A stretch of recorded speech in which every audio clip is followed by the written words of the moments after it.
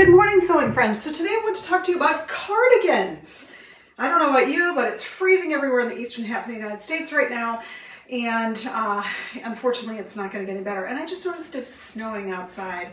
Sweet. So anyway, let's talk cardigans because it's cold and gray and winter is still here. So today I'm wearing the Hot Patterns Gatsby cardigan. I will put it up over here so you can see it, but this is a really wonderful cardigan. I'll step close so you can kind of see. It's got this lovely faux fur collar. This is detachable, although in my version I actually just stitched it down with some basting stitches because I didn't really feel like putting the detachable part on it, because when am I ever not going to want to have a fur collar on my cardigan? But it does have just a regular V neckline with, you can see there's like some facing stitching here. So it does have a V neckline with facing stitching. It wraps in front. It's got two snaps here in the front, here and here. So it does wrap across. You can omit the snaps if you want to.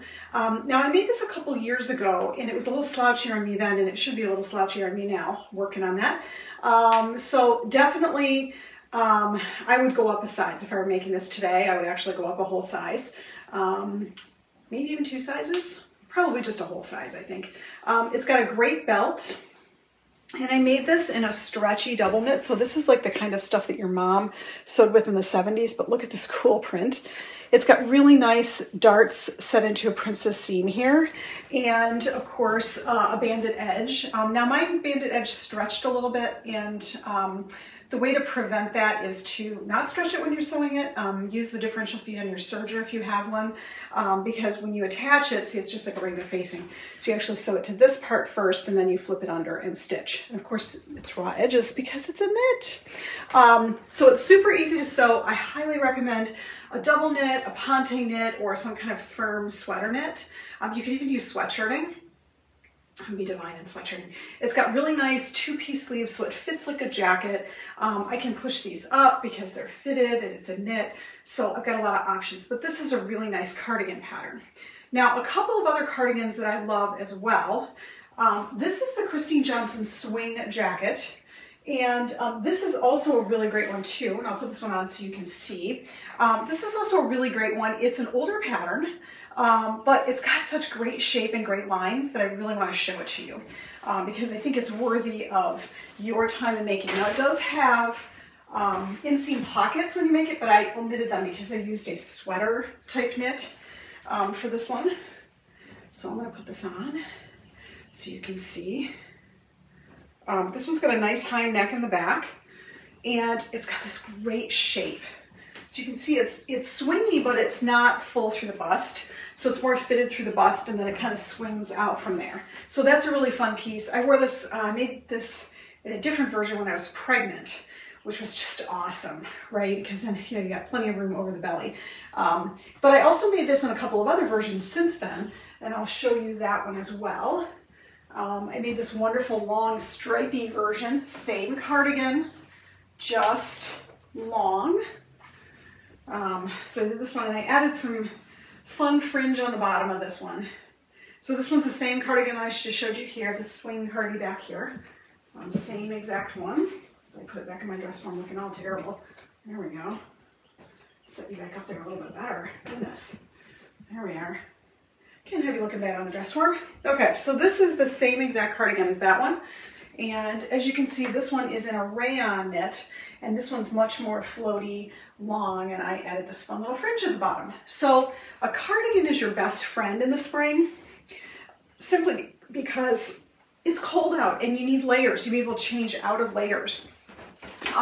There's nothing worse than putting on a sweater in the morning and then discovering at 2 o'clock in the afternoon that it's 65 degrees and you really need to shed that sweater, and only you can't because it was a turtleneck. So a cardigan offers you the opportunity, of course, to do that layer swapping thing that we have to do in the spring. Or if you're like me and you're just cold in the morning and then warm in the afternoon or evening, here you go. Now, of course, this, by the way, this Gatsby can also be worn open without the ties on it as well. So if you want a looser, kind of open front cardigan, you can do that. On my blog, I'm also featuring some casual jackets that I've featured before. A couple of them I've featured before that I really like, and those include the arty but terribly illustrated Tremont jacket by Sewing Workshop.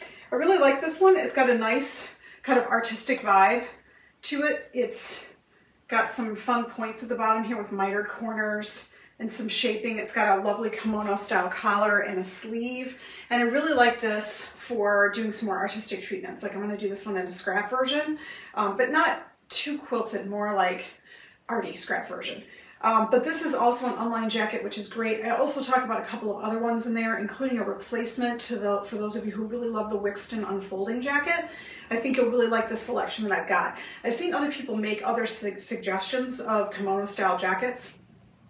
I picked out the ginger from Sew News, and I think it's a really good option. I have that one as well, and comparing it to the Wixton is really, really close. So if you're interested in that, definitely check that out. But cardigans are your best friend this time of year, and there's so many of them. Now, Hot Patterns also has one which I'm going to talk about, but I don't have the pattern envelope up here because I think it's a digital pattern for me.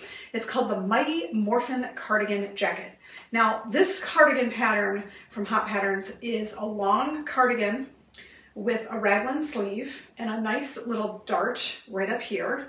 So you can make it as a maxi cardigan. It comes with pockets.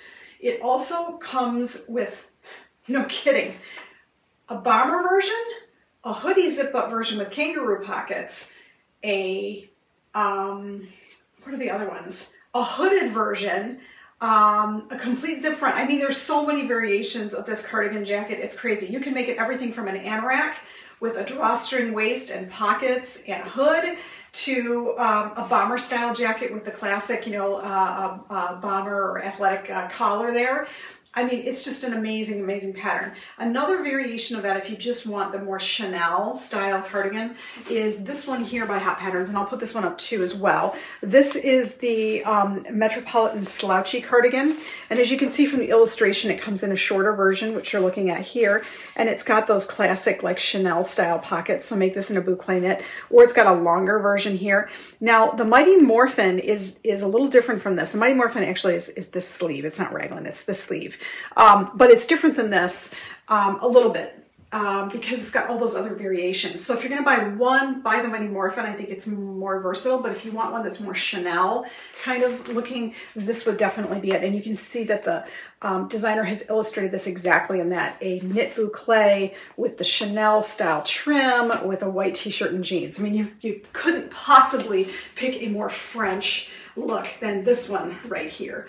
And it's completely designed for that. So definitely check this one out. This is the Metropolitan Slouchy cardigan from Hot Patterns. I did check this one is available on their website right now.